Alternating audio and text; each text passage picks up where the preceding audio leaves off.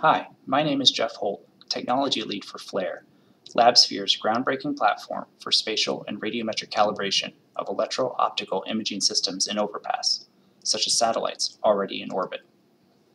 This short video shows our alpha system just starting to come online, temporarily installed here at Labsphere headquarters. The first thing we see is the instrument tower, deploying our VIS, NIR, and SWIR spectral radiometer. With precise onboard calibration and pointing capabilities, we can directly measure the sun, the sky, and our signal during an overpass. The mirror array is shown here, setting up to track a satellite overhead. The mirrors are covered and protected when not in use, and these covers are selectable so that we can deploy only certain mirrors as needed.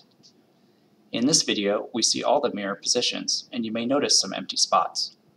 These positions will be populated by different mirror geometries, including smaller mirrors. With different mirror types and selectable numbers of mirrors deployed at any given time, the FLAIR array can target a wide range of sensors and signal levels. We are excited to bring this breakthrough technology to the imaging community. Stay tuned and contact the FLAIR team for more information at flair-network.com.